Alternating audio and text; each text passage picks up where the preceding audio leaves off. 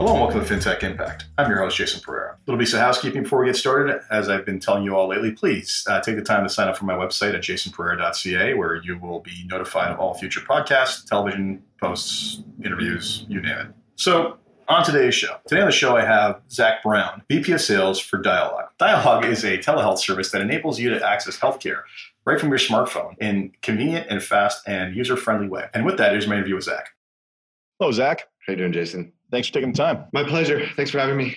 Yeah, well, you're rounding out. You're the last person on the panel of the IPC conference that I posted that I had yet to interview. That's just not true. I still haven't interviewed Adam, but the last fintech guy that I haven't interviewed. So thought I'd bring you on the show. So Zack Brown of Dialogue, tell us about Dialogue. Yeah, absolutely. So we are a virtual healthcare company. We are headquartered in Montreal with operations all across Canada, as well as in Germany. For those of you not familiar with virtual healthcare, effectively what a virtual healthcare service, and in this case, Dialogue, allows you to do is connect with a healthcare practitioner within minutes from a smartphone or any web-enabled device, 24/7, 365. We're a little bit unique at a high level in that we're focused exclusively on the employer market. So there are other providers in the space doing sort of, direct to consumer B2C services where they're selling one-off doctor consults and everything like that. Whereas we're focused exclusively on working with business leaders, HR leaders, and effectively large groups to provide services at scale and to add value to the user, the patient, as well as the payer, in this case, the organizations that trust Dialogue to look after the health, wellness, and well-being of their employees and their family. Good. So we're going to dive into that. So tell me about the origin of Dialogue and how it came to be. Sure. So the company was founded in the spring of 2016, and we were fortunate to have been funded and backed both strategically and financially early on through Power's venture arm, so through Portage and more specifically Diagram. Diagram is let's call it venture launchpad that is funded through the Power ecosystem. So through a network of angels, as well as through Power Financial, IGM, other LPs that were involved in Portage. So their model is unique in that rather than make many small bets, their approach is such that they'll kind of, let's say, over, quote unquote, capitalize and seed a smaller number of companies. Over capitalize. Yeah. Fair enough. In blessing and a curse at the same time. Yeah. In hopes of like placing fewer bigger bets. Yeah. And not only equipping companies like Dialogue with capital, but also with expertise and access to the network that their investor network brings. So, for example, Paul's been on the show before, and it's a smart play. I mean, for those, you could go back and listen to the Paul Desmarais interview, and it was basically they're tied into the entire Power Financial ecosystem, which for those of you who are unaware of it, IGM and Canada Life and more companies that can count, because every time I look at the chart, there is someone else on the chart. So they have a very, very deep knowledge and ecosystem of traditional finance players. So this is their little disruptor. And I think they, besides offering money and the expertise most VCs can offer, they offer access to a traditional network that no one else can. So absolutely. Yeah.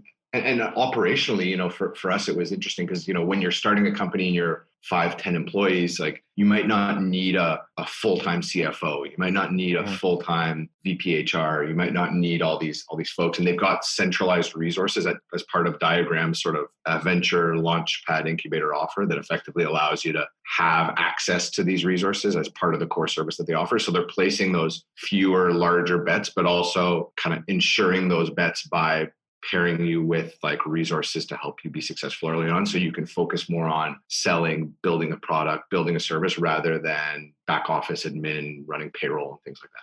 So basically you said you guys are different than others in that you're predominantly focused on the employer market. Tell me about how you work with the employer market to offer your services. Sure. Actually, you know what? Before we do that, let's take a step back.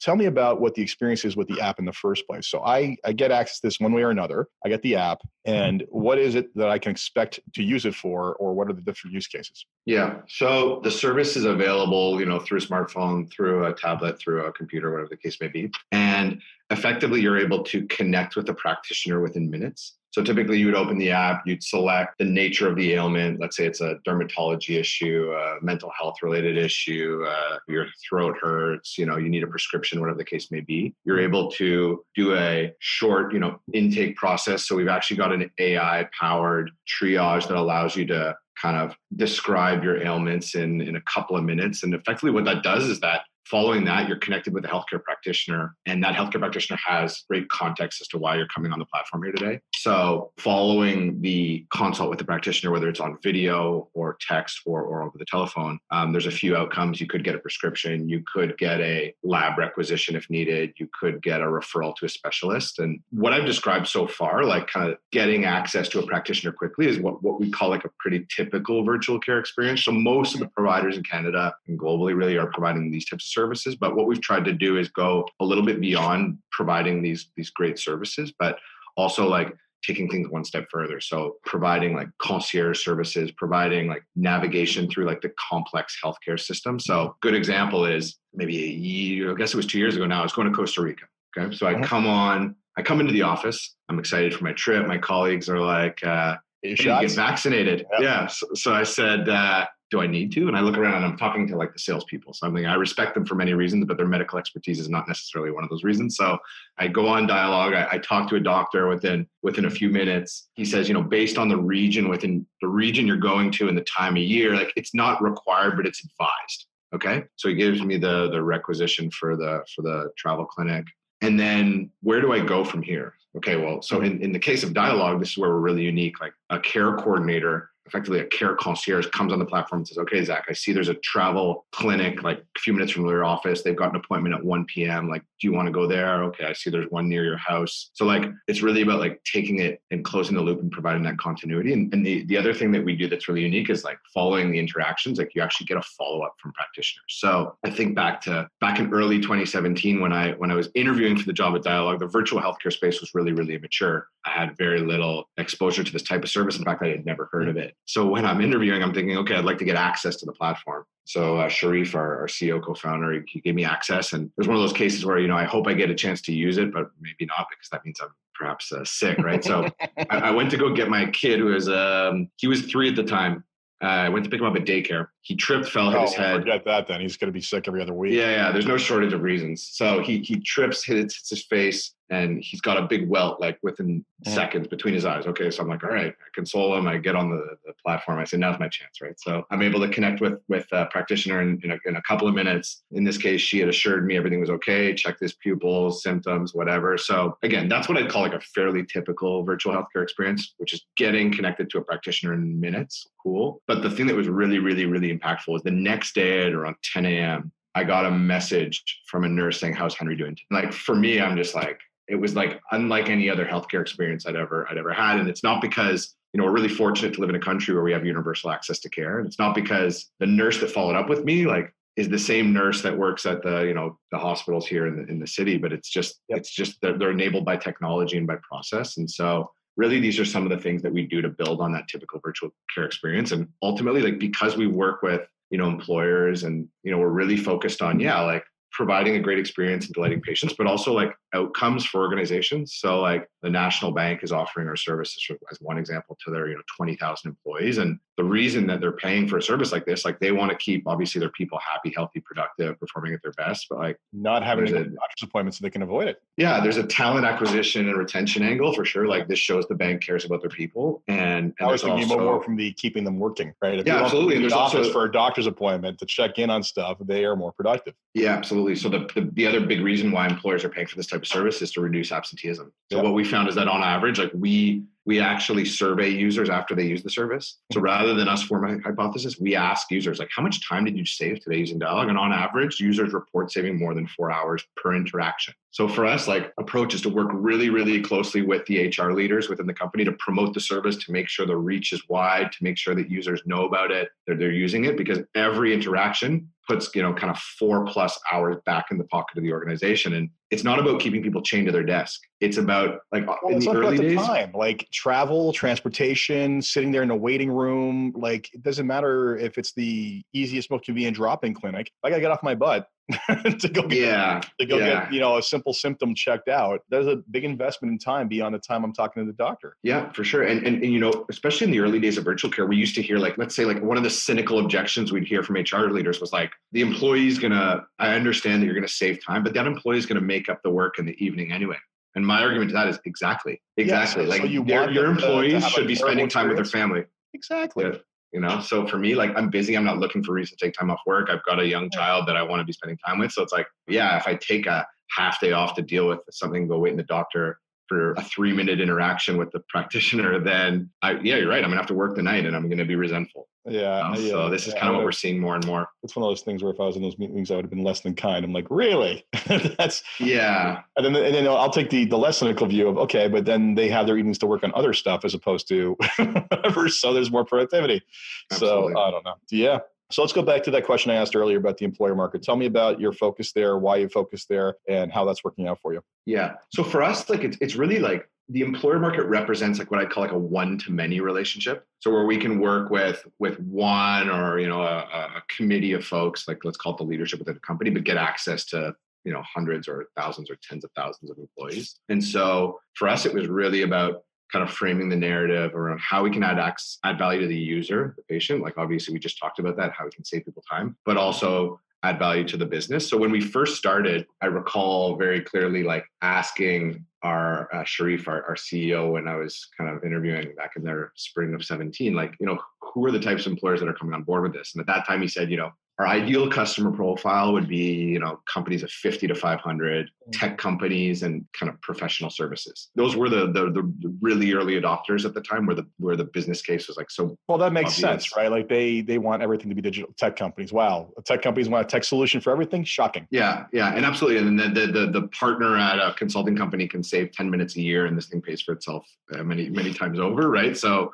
At first, we were dealing with companies of, dozens and hundreds of employees typically. What we found over the years, and it's really, really exciting, is, we're seeing obviously broader adoption among companies of all sizes. So we have now several groups with tens of thousands of employees that are offering our services. And not only have we seen the size and the regional distribution kind of widen, so we're serving groups all across Canada. We're also seeing like industries that would have typically been not necessarily considered as a good fit for these types of services now coming on board. So I'll give you an example. We work with a large grocery chain with tens of thousands of employees. A few years ago, like they would have never really considered virtual care. It would have been maybe too avant-garde. They're contending with a minimum wage hike in Ontario that makes paying for like these additional benefits a sizable one.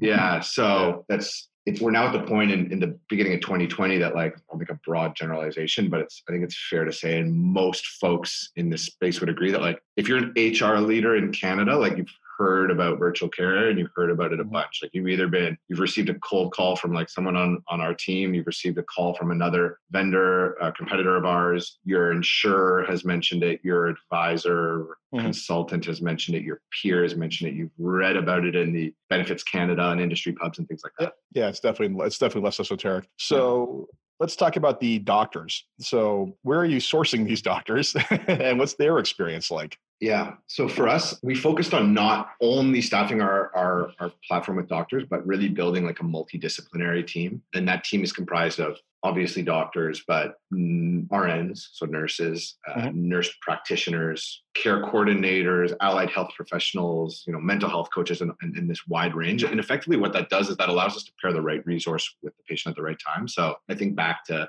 exchange I had with our CMO, who's an ER doctor here in Montreal, Dr. Julien Martel. And, he says, if a new mother were to come on the platform with a question, she was having trouble nursing, he's like, yeah, I'm a doctor. And everyone kind of like thinks I'm all high and mighty, but he's like, I'm probably not the best resource to help that person at that time. Exactly. So for us, it's really about specializing and putting the right resource with that right person at the right time. So we've got a large network. For us, most of our practitioners are full-time employees, and that's something that's really different compared to some of the other providers who are doing more. So you're employing them directly? In many, many cases, yeah. So the nurses, the nurse practitioners, like where we favor that for a number of reasons. It allows us to run a safer practice. It allows us to run a more compliant, control the experience. Like, the same way that, there's some on the other extreme, there's some providers that like try to just like tout a large network of doctors, but it's sort of like, it's like an Uber experience where if you have a bad Uber driver, you give 1 star, you move on. Like, whereas if you have a bad healthcare experience, like there's a lot more at stake and there's a lot less control. Well, it's interesting too, because if they're full-time employees for you, then, I mean, the reality is that you have a vested interest in basically allocating those hours as efficiently as possible. So one of the big problems with any medical system anywhere around the world is that, okay, so you basically have a problem, you go to your doctor, which is more expensive than, say, the nurse who could triage that because they're the first point of contact. And oftentimes, or go to the emergency room, which is the most expensive form of care. And the problem is that the access points tend to be the most expensive access points, whereas you guys are able to take in the data of what's actually going in and, okay, this is a problem, we can start you off here, right? And that could be with a nurse practitioner versus a doctor versus a specialist in something. And there's a different cost point to all these people, right? So if anything, I think you introduce efficiencies into the medical system that were not there before. 100%. And like a great example, again, I'll cite my son, who's 5.5 now, as he would say, but he's got like recurring styes on his eye, and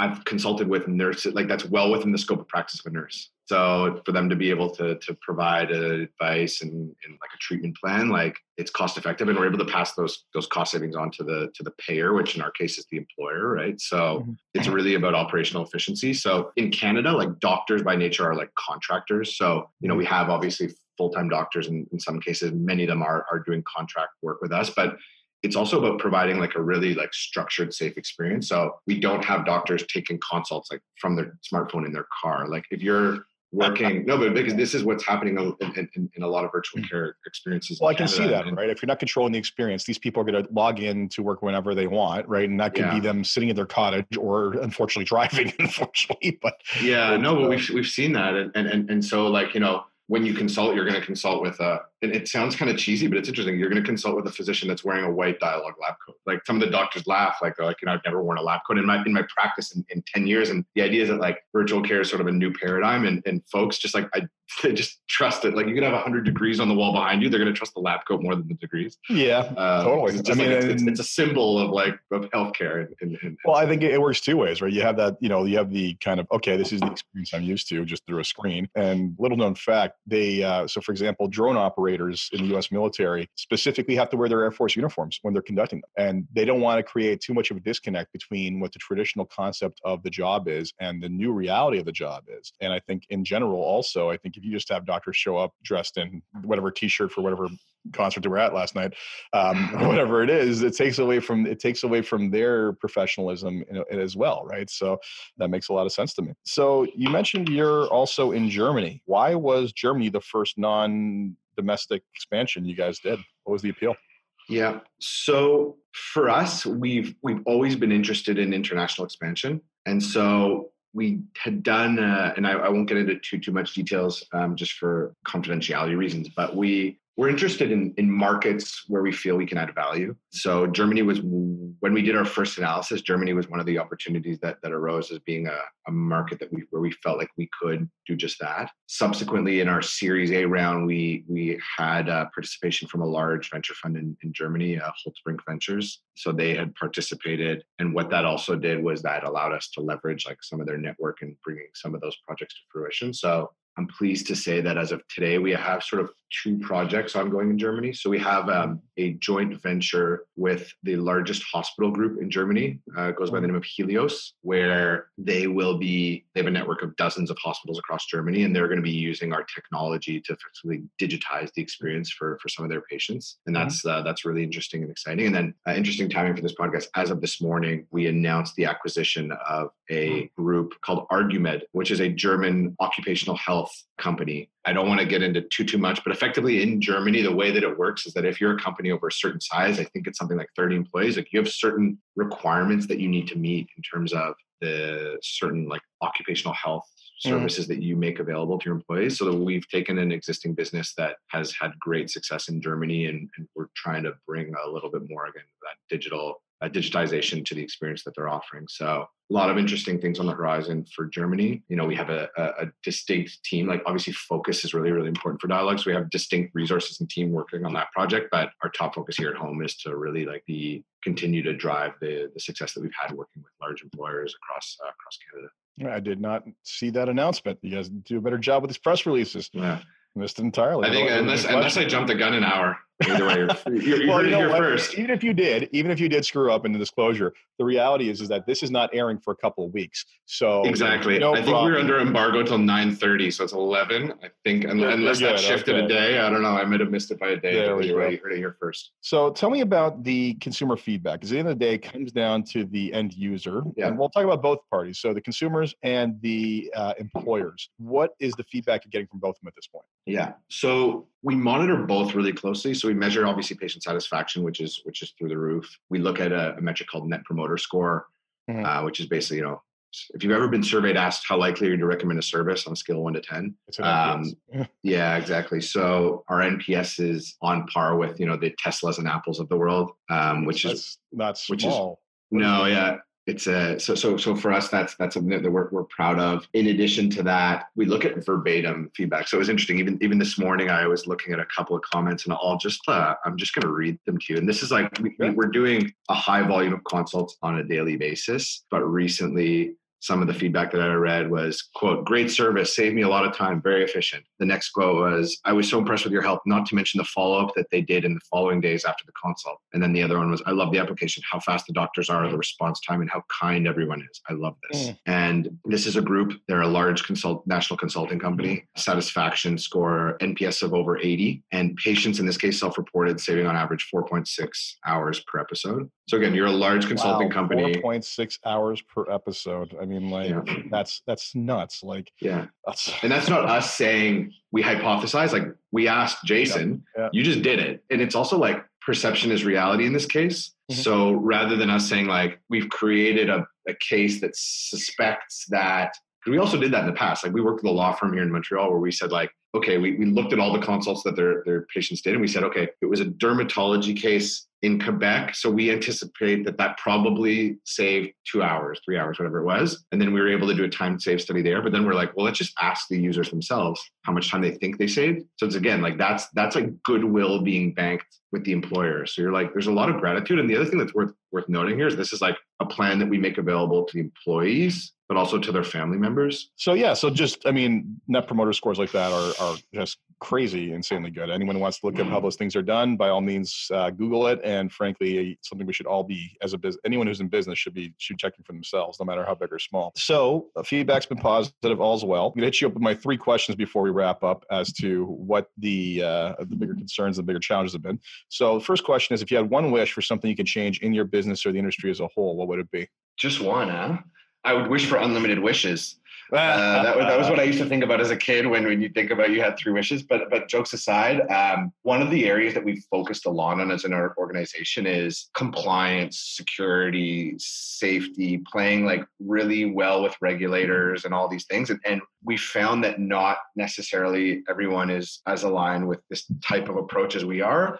So we feel I wish that all the providers in the virtual care space in Canada were operating with that same level of integrity. Fantastic. Because I think we run the risk of giving virtual care a bad name in Canada if it's not done well. Well, and it's a bit of a land grab right now. This is still early days, right? So frankly, it's not entirely surprising that people would just rush in and do it as fast as possible. And yes, it's good on you for taking the high road and doing things as best as you can. So the second question is, what's been the biggest challenge in the company to where it is today? Finding practitioners that are aligned with our values, finding employees that are aligned with our values, finding just good talent coast to coast. But then also early on, it was a big education play. In 2017 and 2018, no one had really heard of this type of thing. So we had to be out there beating our drum, making sure that folks were aware of the value that virtual care could bring. But at the same time, we had to be mindful and respectful of the fact that things take time, and that, there were many, many, many cases, particularly back then, where employers we would approach would say this sounds amazing. But I've just heard about it for the first time 5 minutes ago. So let's talk about it in a year. And now those conversations are really becoming fruitful in the 2019 and 2020. So it's been a really interesting trajectory. With that comes like a lot of competition, which I think is overall good, because now, as I mentioned earlier, like all HR leaders, give or take, have heard of virtual care, which I think is really, really, really good for the industry. And it's just about, making sure that we're being really crisp and clear on like why we feel like in many cases we're the right partner for these large employers to help deliver on the promises of virtual care that we talked about earlier, like around talent attraction, reduced absenteeism, and so on. Yeah. I mean, and frankly, there's a bit of I won't say compounding effect, an interesting exponential growth factor, because as people change employers and, move from a plan that has one that didn't have one and, are audacious enough as to say, well, I would really like to have this. And, this was great on my last employer. As HR managers move between companies to companies, the ones that have become your advocates, it's a matter of time. Every time there's a friction to one company and someone else goes to another, it's an opportunity for the likes of you guys with virtual care. So absolutely, it's a matter of time. So next question is, what excites you the most about what it is you're working on and gets you up every day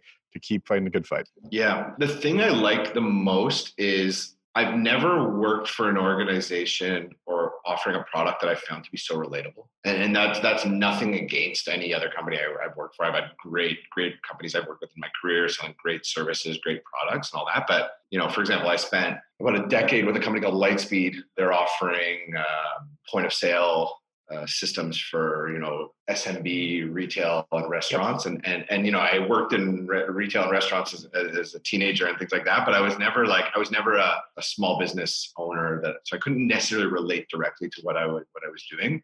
Mm-hmm. In Dialogue's case, ultimately we're in the business of happy, healthy, productive people. So, we deliver on that promise via a virtual healthcare service focused on physical and mental health, but I'm mid-30s. I've got a young child. Like, I'm busy, and I can go into a meeting and I can speak really confidently and really credibly about what we're doing because like I am a user, right? Like, I don't know if you remember the Hair Club for Men. You remember the Hair Club for Men? I'm not also a client. I bought the company. Yeah, no, that's exactly it. So I'm glad you picked up on that. But it's like the guy used to say like, I'm not only the president, I'm also a client. Yeah. I really relate to that statement. I'm not the president, but the idea is that like I get it. I'm really biased. I work for Dialogue and all that. But at the end of the day, like I often go into meetings and I show like these are real life cases that I've used Dialogue for. And ultimately, like that's what really kind of excites me day in and day out, is that it's really something I enjoy talking about. Like, it's not like we are a healthcare company first, but ultimately we're in the business of happy, healthy, productive people. We're not selling complex surgical devices. We're selling productivity and we're selling outcomes. And that's something that I think is really, really cool and really exciting. One thing I should have asked you earlier, and I usually don't have a question to that, but I'll wrap it up. What's your favorite feature that you guys are using? Because I mean, I've heard different opinions on different people's favorite features in these things. So I'm curious as to what yours is. The follow-up like holds a special like place in my heart. Like I told you earlier, Kids, yeah. That's something that it's unique to what we do. Like the follow-up and the navigation. Like I'm a Torontonian living in Quebec. Like I speak French, but it's not my native tongue. And sometimes like,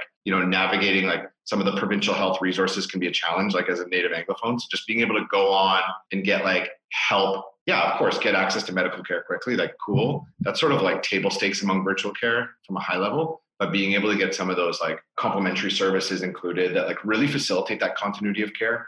Like that's one thing that we really, really, really shine. And I think that like the follow-up and the navigation, the conciergerie and all the additional services around that are something that I really, really, really like benefit from and really, really appreciate as a user. Great. Excellent. Well, keep it up. For nothing, I mean, NPS scores like what you're talking about, you're clearly doing fantastic work and it's been vetted. So wish you nothing but the best of luck and keep people healthy. Thanks a lot, Jason. Thanks for having me. So that was my interview with Zack Brown of Dialogue Health. Hope you enjoyed it. And I hope that all of us have access to this type of service going forward, because frankly, it just makes a lot of sense for all parties involved. And with that, as always, I'm Jason Pereira. And if you enjoyed this podcast, please leave a review on iTunes, Stitcher, or wherever it is you get your podcasts. Until next time, take care.